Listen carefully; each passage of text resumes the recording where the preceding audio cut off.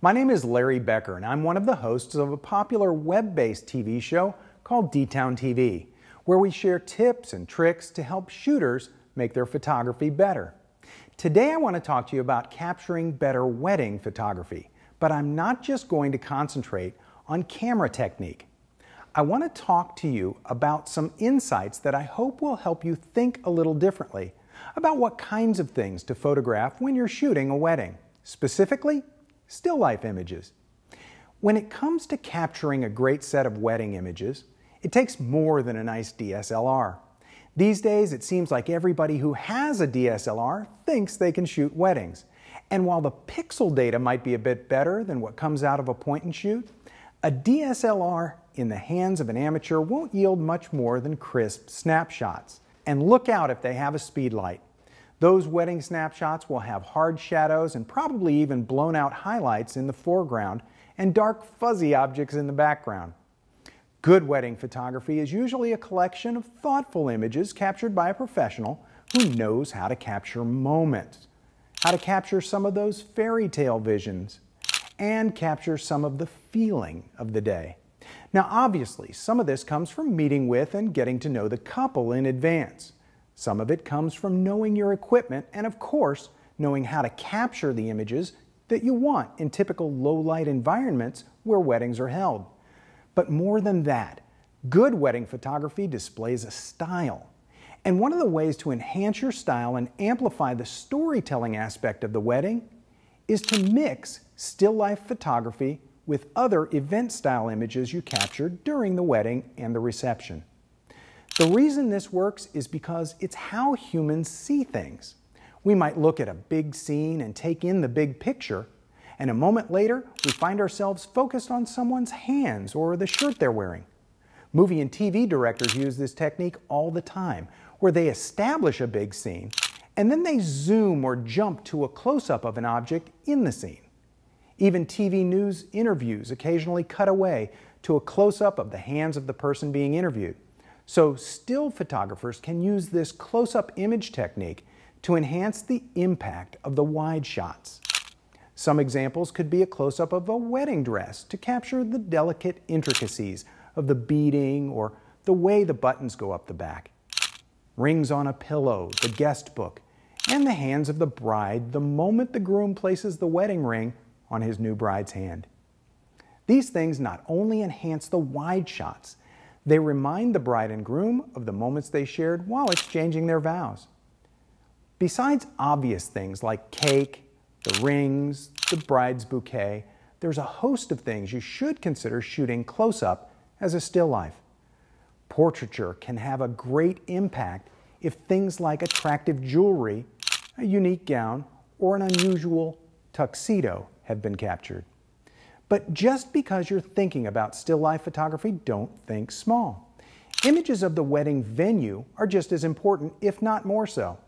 Obviously, not every lens will let you get as close as you want to when you're shooting still life images. For example, many kit lenses just don't have the ability to focus close enough to the subject you're shooting. It's not unusual to see macro lenses in the camera bag of a wedding photographer who shoots still life images, so they can get close. Another thing that adds a great deal of character is using a prime lens with an especially wide aperture, like f1.8 or f1.4. When you shoot with these lenses, your focus plane is going to be very shallow, and the focus in front and behind the plane of focus will quickly blur and fall off into one of those dreamy-looking images. Now, this is nothing new to wedding photography by any means, but if you're new to shooting weddings and you just can't seem to figure out how photographers manage to capture such beautiful images with such a small slice of the image in focus, the answer is a wide aperture. By the way, if this is new information to you, it will help to know that f1.4 is a much wider opening or aperture than f4.5 or f8. So if you're trying to get that special effect with just the bride's eyes in focus and the rest of her all blurry, you won't be able to do that with your f3.5 to 5.6 kit lens. One final tool I want to mention here is your flash. I can't recommend strongly enough that getting your flash off the camera will almost always improve your pictures. David Zeisser is a world-renowned wedding photographer, and he tells a little joke with his flash units. He says, "You can tell how good a photographer is by looking at their flash. This is an amateur. This is a good photographer, and this is a pro." And I would add to that, this is a pro who's been to a seminar. One of the things many photographers look for is something big and white they can bounce their flash off of, like a wall or the ceiling. That's because small light sources, like a flash, tend to create hard shadows. But if you bounce your light off a large wall, the whole wall becomes your giant light source, and that tends to fill up a room with light, which also will soften shadows. If you've got a photographic assistant, having them hold a large reflector is another option, since it will become a large light source. Even though it's not as big as a wall, sometimes white walls aren't available and ceilings are too high to bounce your light.